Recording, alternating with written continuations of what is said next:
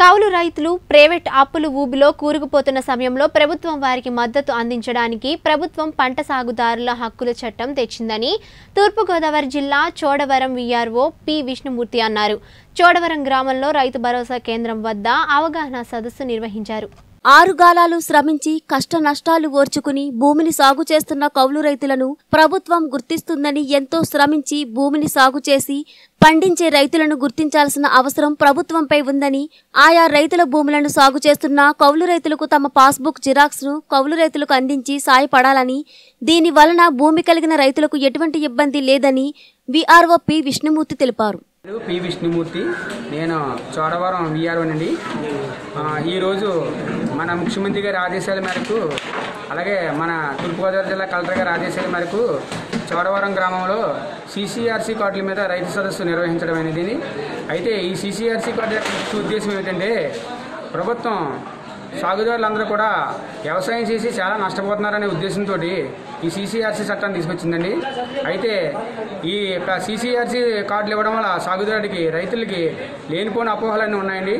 అయితే ఈ సిసిఆర్సి కార్డులో కూడా, చట్టంలో కూడా రైతులకి ఏ విధమైన నష్టం లేదని క్లియర్గా వివరించడం కూడా జరిగిందండి.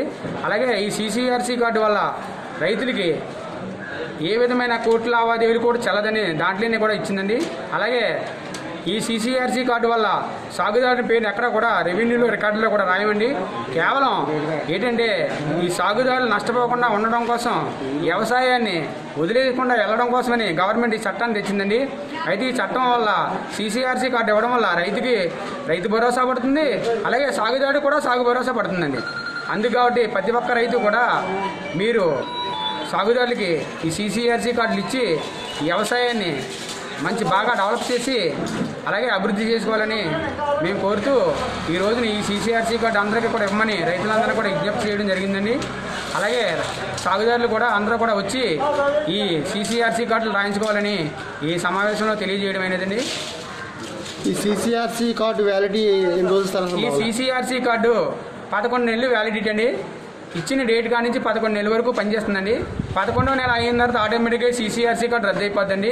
మళ్ళీ అదే చేంజ్ చేస్తే మళ్ళీ ప్రొసీజర్ అంతా మళ్ళీ మామూలేనండి, కొత్త కార్డు చేయించుకోవడం అండి.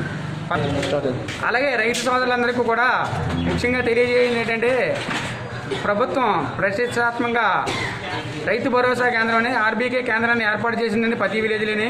అలాగే రైతులందరూ కూడా ఈ ఆర్బీకే కేంద్రానికి వచ్చి విత్తనాలు, ఎరువులు, అలాగే ఇంకా వ్యవసాయానికి సంబంధించిన సామాన్లన్నీ కూడా సబ్సిడీ మీద ఇస్తుందండి.